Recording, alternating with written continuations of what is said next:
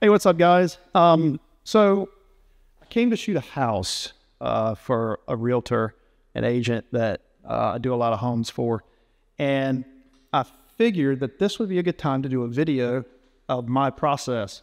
Simple process. You can find probably 1,000 videos out there of people that do real estate photography, and they all could have some different ways that they go about doing things.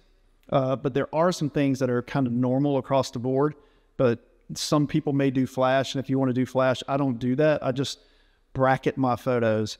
But what I want to do is give you some tips on if you're like new to it or you're thinking about getting into real estate photography, some things that could help you when you go shoot your first house. So this house right here that I'm in, you can see that there is no furniture at all. It's empty.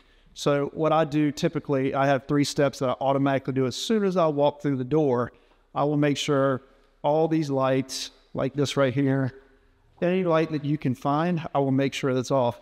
Also, what I want to do is make sure the fans turned off. You don't want fans on at all. And then you want to make sure that blinds are, you want to make sure that they're up. Make sure they're either open or up, but you want it consistent across the house.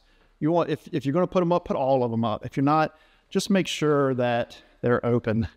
That way you have the daylight coming in, but you can see the window. I prefer them to be up. That way you can see the outside, because you'll see, as I mentioned earlier, you'll want to bracket your photos. I bracket mine. So usually when there's windows involved, I will take, I don't know, sometimes 4 to 5 photos. So what you do is you go really like a couple stops underexposed, then a little bit more, maybe 1 stop more above that. Then you take one in the middle, then you take one slightly overexposed, like a stop overexposed, and then another stop above that. So you'll have one that appears to be blown out, but it's not. I will show you examples when I get back to the studio. I'll show you how you take those photos, and we're going to put them all together. We'll combine them, and then we'll spit it out into one photo, and we'll edit that one photo to send to the client.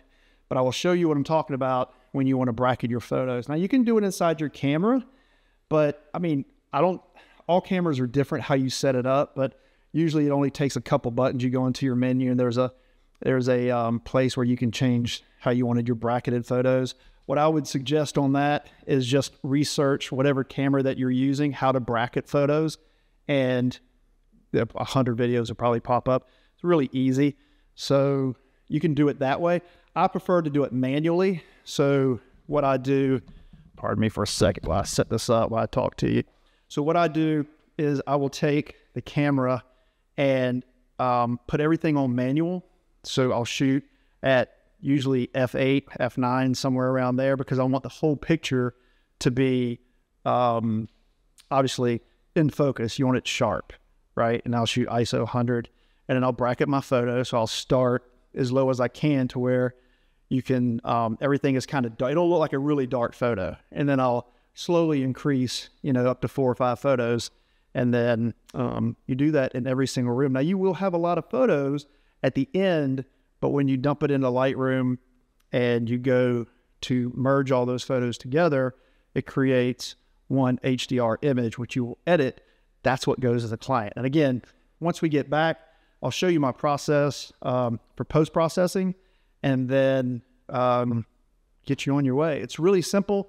That's all you got to do. I don't want to show you every setup shot that I do. I just try to get as many angles as I can, good angles of everything. You can really never have too many photos, but this video would be 30 minutes long if I took you through the whole house. So like I said, I will show you what it looks like to have bracketed photos and get you on your way. So let's get back to the studio. Let's dump this card and get into Lightroom, and let me show you how it's done on the post-processing side. All right, see you in a few minutes. All right, so here we are inside of Lightroom. You see all these photos that we've dumped in here of different exposures.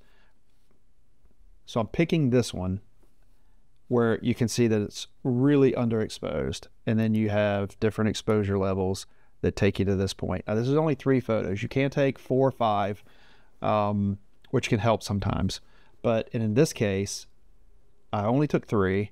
So we're going to take this photo, these 3 photos, shift click, make sure you have them, all the ones that you need selected. We'll hit Control H.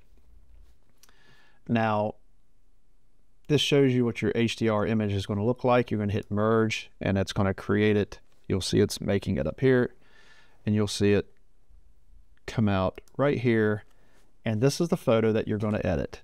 And this is my process of what I normally do on every photo to start out, right out the gate. I'll drop the highlights, bring up the shadows. I'll come down to sharpening. Usually bring it up to about 50 or so. However you want, just don't tweak it too much because it'll look kind of, it won't look good.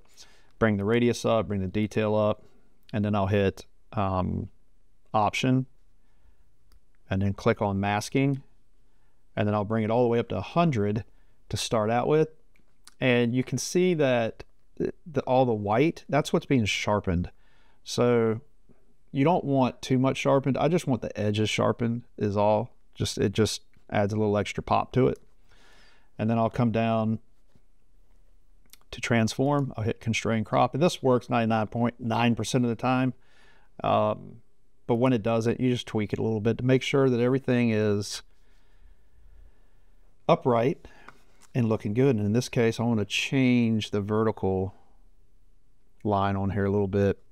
And to me, that looks a little bit better. Now, the color looks pretty close. I will bring the exposure up a little bit more. The agent that I'm doing these for likes really bright photos. And then I will hit this little button up here. This is creating a mask. I'll come up, I'll hit object and select this window right here. You don't have to be perfect. It'll select it pretty well. It's pretty good at finding exactly what you want. I'll bring down the exposure a little bit. It's still a little bit green for me, so I'll bring up the red, bring up the temp some. And then I'll hit add object, and you won't have to make any adjustments. It'll automatically make the adjustments based on what you just made for the last mask you did. And you'll see that it did it. If you stay inside the same mask, any object or whatever correction that you want to do, it'll automatically do it based on what you did previously in that same mask, if that makes sense.